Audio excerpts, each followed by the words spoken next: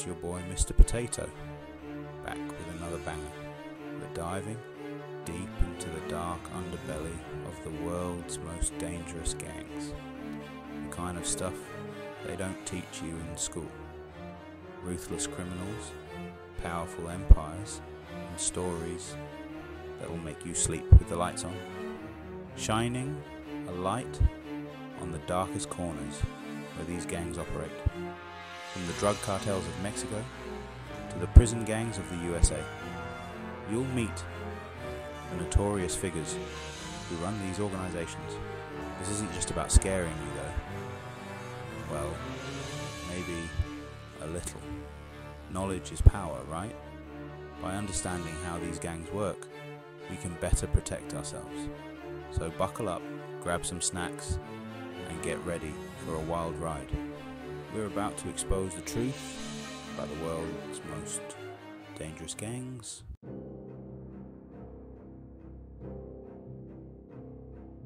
We're headed south of the border to Mexico, home to some of the most powerful and ruthless criminal organizations. The Sinaloa cartel sits right at the top of the food chain, controlling a vast network of drugs, weapons and violence. Billions of dollars flow through their hands.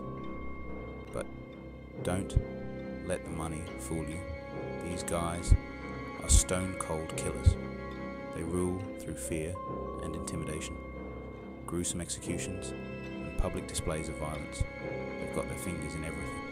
Cocaine, heroin, methamphetamine. They're like the Walmart of illegal substances. Their reach extends far beyond the drug trade, involved in human trafficking, extortion, and corruption.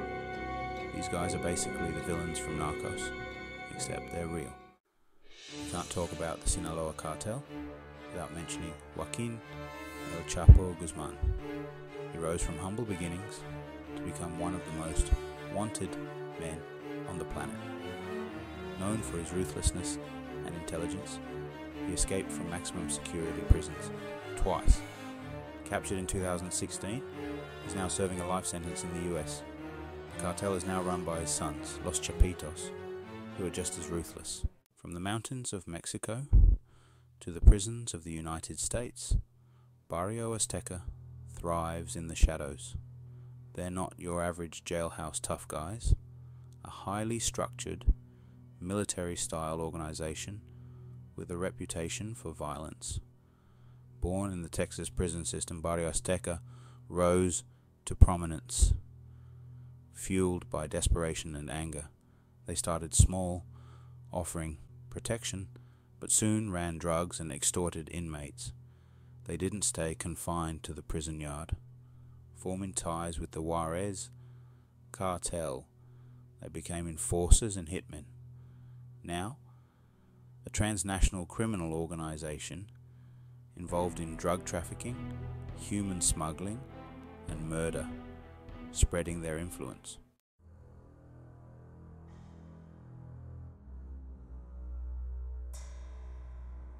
Barrio Azteca is known for sheer brutality. They kill to send a message, to instill fear. Their calling card? Extreme violence. In 2010, they massacred 3 people associated with the US consulate in Juarez. This attack highlighted their growing power. Loyalty is fickle within their ranks. The gang is plagued by informants. Constant law enforcement pressure makes life dangerous. Even in prison, their darkness grows and spills out.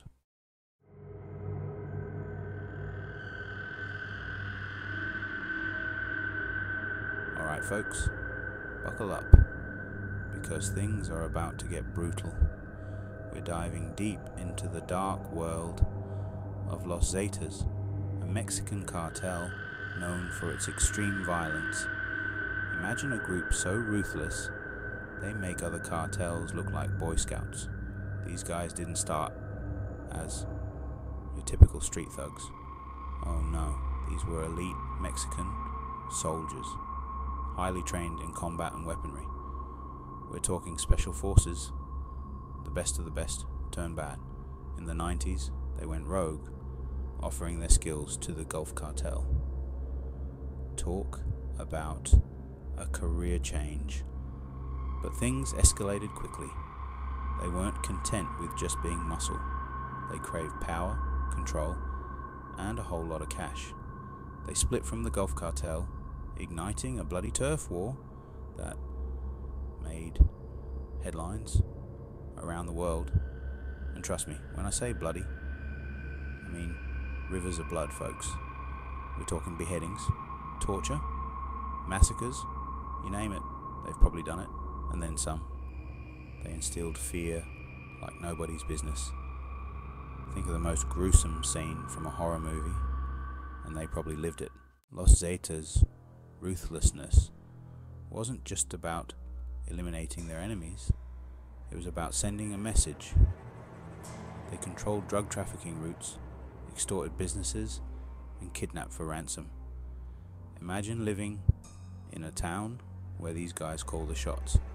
Their brutality knew no bounds.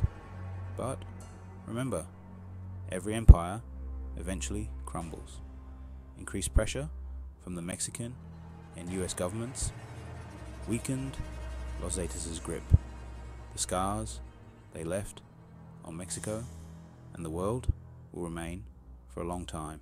From the scorching deserts of Mexico, we are heading north, straight into the heart of the American prison system.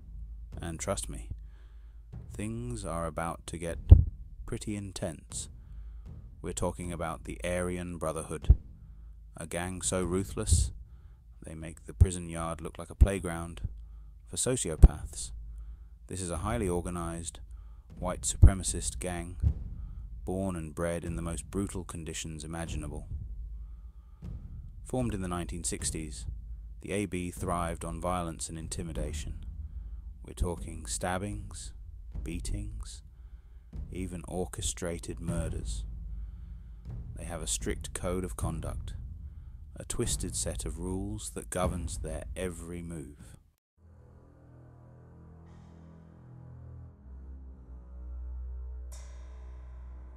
You might think that being locked up would limit their power, right? Wrong. The Aryan Brotherhood's reach extended far beyond the prison walls. We're talking drug trafficking, extortion, even contract killings, all orchestrated from within the belly of the beast. They had connections on the outside, guys who could move drugs, launder money, and silence anyone who dared to cross them. It was like having a criminal empire all run from behind bars. Talk about a captive audience. Their reign of terror came at a cost. The more they expanded, the more attention they attracted. Law enforcement agencies were on their tail, infiltrating their ranks and bringing down their leaders one by one. But don't let that fool you. The Aryan Brotherhood is far from gone. They're like a hydra, cut off one head and two more grow back. It's a chilling reminder that even within the most secure facilities, hate and violence can fester and spread like a virus.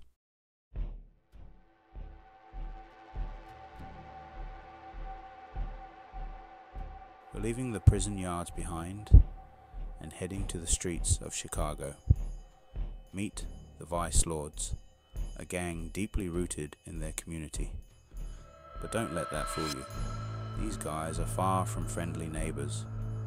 From the 1950s, they grew into one of the largest gangs in the US. Thousands of members bound by loyalty, violence, and control. Turf wars escalated to firearms and drug trafficking.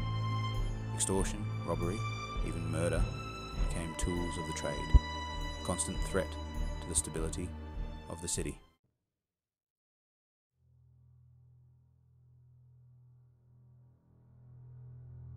Now here's where things get interesting. The vice lords weren't just about mindless violence. They understood the power of community, of having a hold on the people they claimed to represent.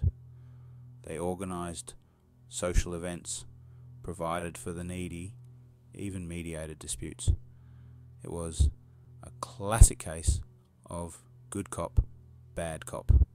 1 minute, they're handing out turkeys at Thanksgiving. The next, they're shaking down local businesses for protection money. It was a twisted form of community outreach, but it worked. But let's not sugarcoat it. Their reign was built on blood and fear. They were ruthless in their pursuit of power, silencing anyone who dared to stand in their way. The streets of Chicago became a battleground, and innocent lives were caught in the crossfire. And despite numerous attempts to crack down on their activities, the vice lords endure. They are a stark reminder of the systemic issues that plague our society, the poverty, the lack of opportunity, the cycle of violence that seems impossible to break.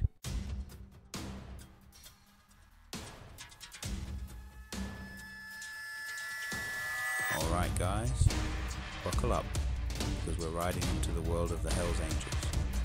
This ain't no biker gang you want to mess with.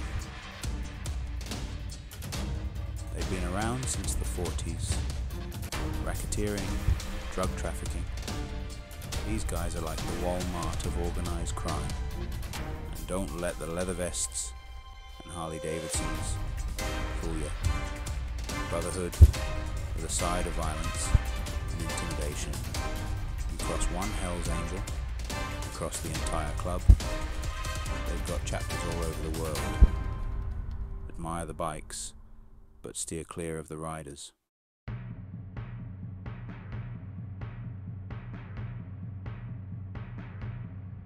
One of the things that makes the Hells Angels so powerful is their strict code of silence.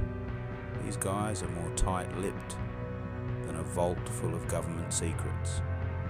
You're more likely to win the lottery while getting struck by lightning than to get a Hells Angel to rat on their brothers. And if you think about it, it makes sense. They're all they've got. Family, friends, business partners, it's all rolled into one big, bad biker gang. They live by their own rules, answer to no one, and operate in the shadows. They're like the ninjas of the biker world, but with a lot more tattoos and a lot less stealth. But hey, it's not all doom and gloom. They do a lot of charity work too. Toy drives, blood drives, you name it. I guess even hardened criminals have a soft spot for something. Just don't forget, behind those acts of kindness are some seriously dangerous dudes who wouldn't hesitate to break a few kneecaps if you crossed them.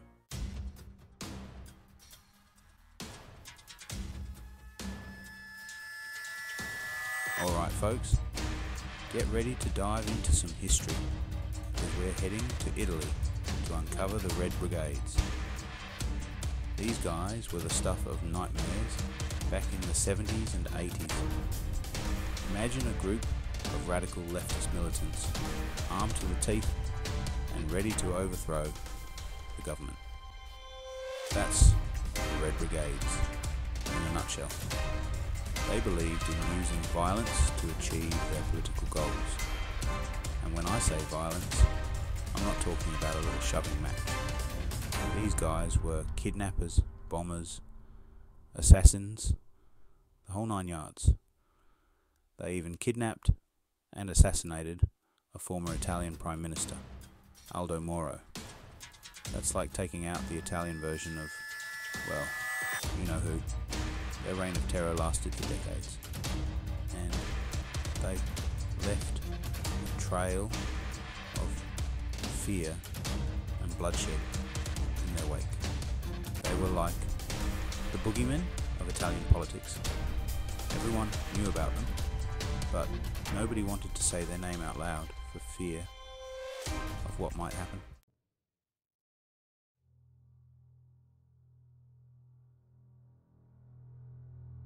Now the good news is that the Red Brigades are no longer active. They were pretty much dismantled in the 80s and 90s thanks to a bunch of arrests and internal conflicts. It's like they say, all good, or in this case bad things, must come to an end. But their legacy of violence continues to cast a shadow over Italy. They serve as a chilling reminder that even in a democracy, extremism can take root and threaten the very fabric of society. They were like a cautionary tale, a warning about what happens when political dissent turns into violent fanaticism. The Red Brigades might be gone, but they're not forgotten, and their story serves as a reminder that the fight for freedom and justice is never truly over. A delicate balance, you know? Fighting for what you believe in without resorting to the kind of violence that only breeds more pain and suffering.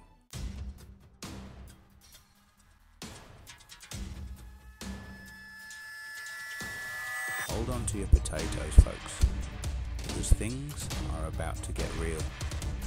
We're diving deep into the world of the Russian Mafia, also known as the Bratva. These guys are the real deal. Hardened criminals forged in the fires of the Soviet Union's collapse. And trust me, you don't want to get on their bad side. They rose from the ashes of the Soviet Empire, seizing control of everything from oil and gas to weapons and human trafficking. They're like the ultimate opportunists, always looking for an angle, always ready to exploit a weakness. They operate with a ruthless efficiency that would make even the most seasoned businessman jealous. From the streets of Moscow to the glitz and glamour of Miami, these guys have their fingers in everything. They're like a hydra of organized crime. Cut off one head and two more grow back in its place.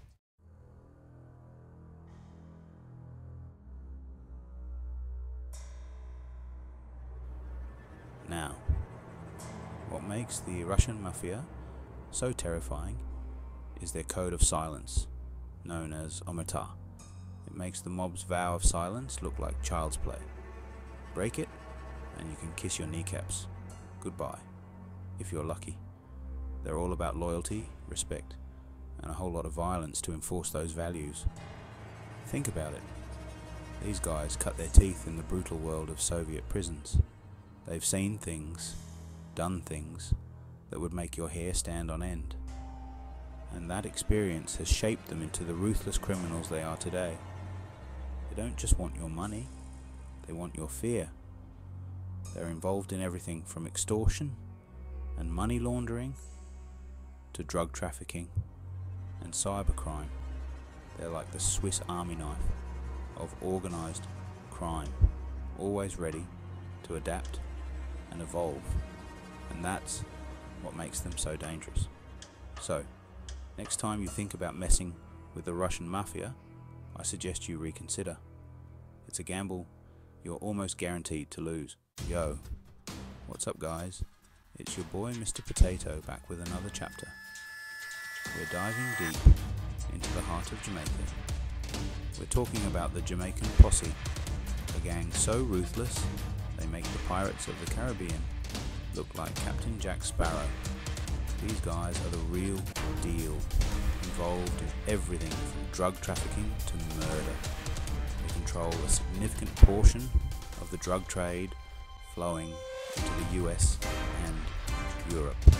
So, next time you're sipping on a pina colada in Jamaica, remember, there's a dark side to paradise.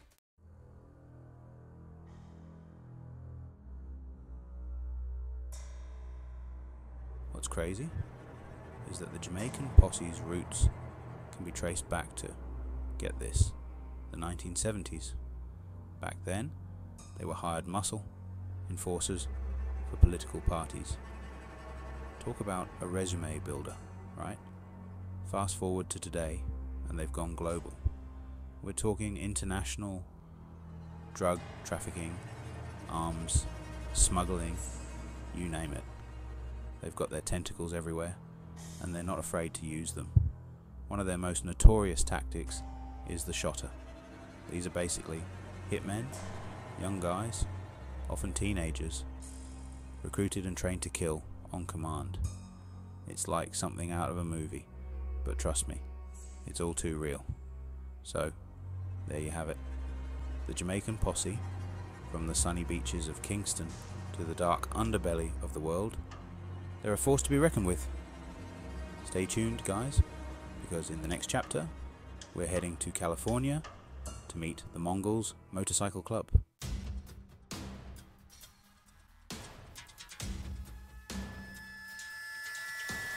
Alright guys, buckle up, because today we're diving into the world of the Mongols Motorcycle Club.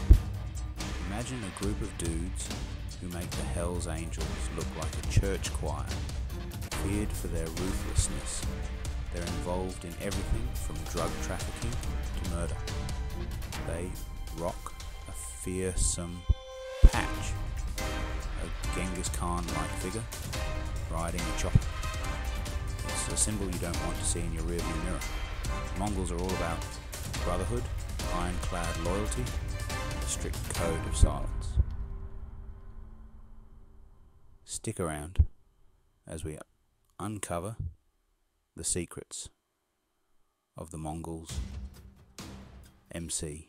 The Mongols are notorious for their fierce rivalry with the Hells Angels. We're talking about a full-blown biker gang war, complete with shootouts and bombings. Their clashes have left a trail of blood and chaos across the United States. In 2002, a brawl at a casino in Laughlin, Nevada, left 3 bikers dead. The Mongols control vast networks of narcotics distribution. They've also been linked to extortion, money laundering, and murder for hire. The Mongols Motorcycle Club is a powerful and dangerous organization.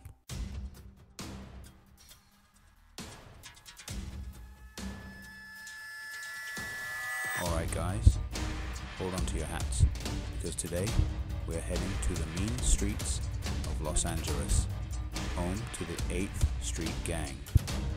These guys are the real deal, born and bred in the concrete jungle of LA. They've been terrorizing the city for decades. Their signature? Extreme violence. Drive-by shootings, drug trafficking, extortion, you name it. They rule their territory with an iron fist. Crossing them is like signing your own death warrant. One of the most chilling aspects of the 8th Street Gang is their use of extreme violence. These guys are known for their cold-blooded murders, often carried out in broad daylight. In 2011, they made headlines for the brutal murder of a young woman. The 8th Street Gang also has a reputation for terrorizing their own community.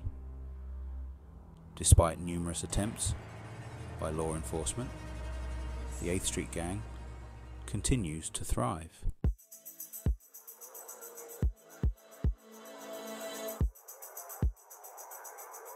Well, there you have it guys. A glimpse into the terrifying world of some of the most dangerous gangs on the planet. From the drug lords of Mexico to the ruthless bikers of America, these organizations operate in the shadows, their influence reaching far beyond their criminal enterprises. Remember, this is just a small taste of the dark underbelly of our world. There are countless other gangs out there, each with their own twisted history and thirst for power. But hey, don't let the darkness get you down. Make sure to smash that like button if you enjoyed this wild ride through the criminal underworld. And don't forget to subscribe and hit that notification bell. so you don't miss out on any of our future adventures into the unknown. For the real crime junkies out there, join our channel membership for exclusive content, behind the scenes footage and early access to all our videos. Until next time, stay safe, stay curious, and remember, sometimes the